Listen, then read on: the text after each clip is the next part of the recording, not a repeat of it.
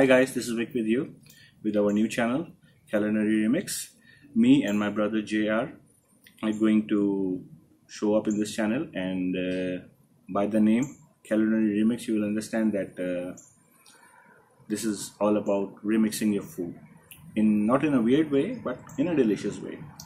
So please keep watching our channel, like, share and subscribe with your friends and family.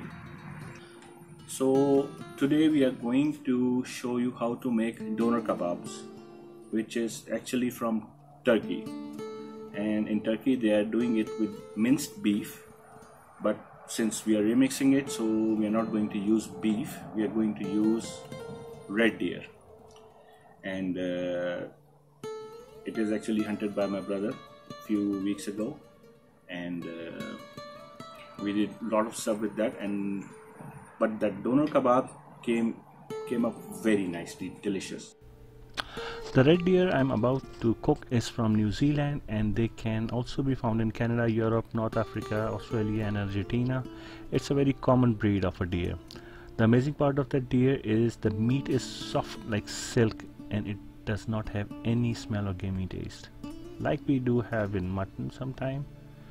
And the last thing about that female deer was hunted by my brother JR on 13th of August this month in Texas. So there will be a separate video of that hunting which you will enjoy very soon on this channel. So let's go and fry the delicious silky red deer Turkish doner kebabs. So first thing, we need an onion, and we have to chop it through the chopper and extract the water of that onion like that. We can strain it, we can use the strainer to strain the water into the small cup, and that water will be added into our marination. So let's go to the ingredients.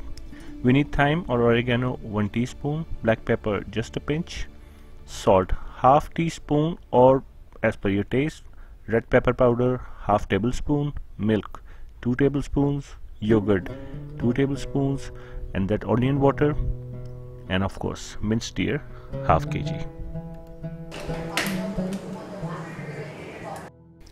Now I'm going to mix the spices with the meat. Now I'm going to wrap this meat into the baking paper, and in this part you have to be careful that it should be nicely tightened from the both sides. It should be firm when you're rolling it, and after that we have to keep this into the freezer for a day, at least for a day, so it will get freeze. And why we need to freeze it, I'll let you know on the next screen.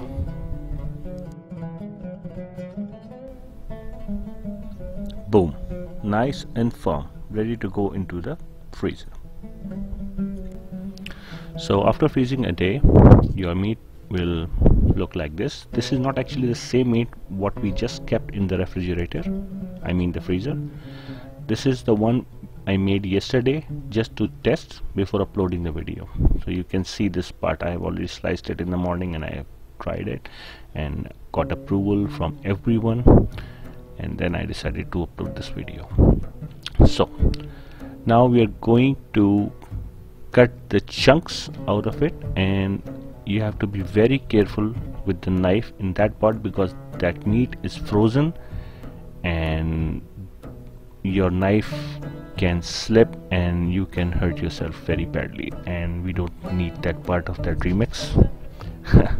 So just be careful and make the chunks like that. That will be fun, delicious fun.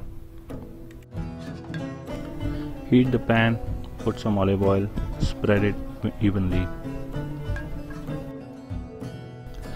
Now start putting the kebabs, the chunks of kebabs, and be careful once you are done with the chunks, they start melting very quickly. So you have to be quick after doing that chunks.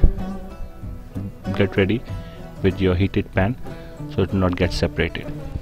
So the frying time will be 3 to 5 minutes on each side. You can put a lid on it. Since it was frozen, the water was there and the oil may jump out from the pan, so the lid will help.